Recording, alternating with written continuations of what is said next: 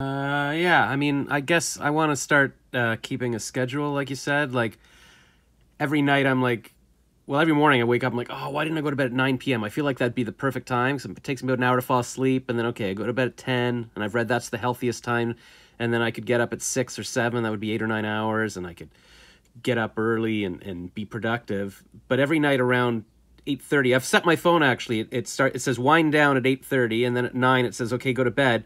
And I get a notice, turn off your YouTube and everything. But then I always turn it off. I'm like, no, no, no, dismiss.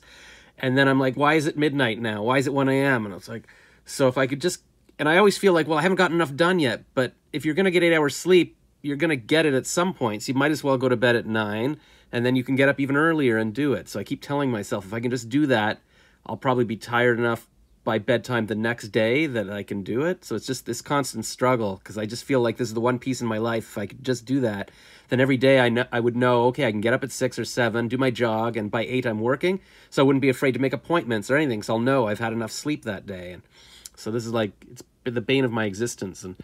Uh, I'm almost want like to, that's why I just suggested in the chat, like some kind of Facebook support groups. We can all say, okay, it's time for bed. It's okay to go to bed now. And somebody just messaged me and said, yeah, that's a good idea. So maybe we can help each other out. I don't know.